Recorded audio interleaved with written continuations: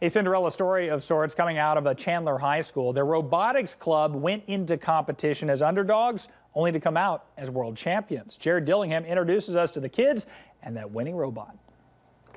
A lot of pride here at Valley Christian High School in Chandler, just using a group of power tools along with a whole wall and drawers full of wheels, gears, and sprockets. A team of students here built a robot and beat out nearly 4,000 teams from around the world. This is Jack the robot. These are some of the students who started building Jack from scratch last fall. Their task?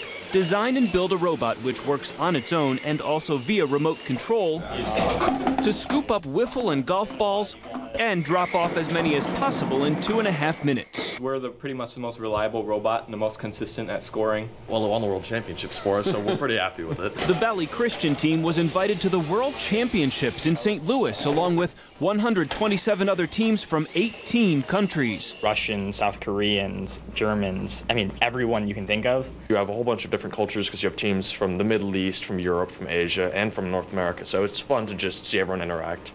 An eye-opening, unforgettable learning experience on the world stage. The ideal ending for a year-long, at times bumpy process. It was a rough beginning and we didn't know how far we'd go, but we just kept pushing through adversity and just kept working together and keeping a positive outlook and ultimately came out on top. We weren't expecting to win when we got there. We were just there to have fun. The team went in with low expectations but came out champions with high career goals. I'd like to be an aerospace engineer. We'll probably go into engineering and then hopefully maybe dual major in like business or econ. I want to be an aerospace engineer.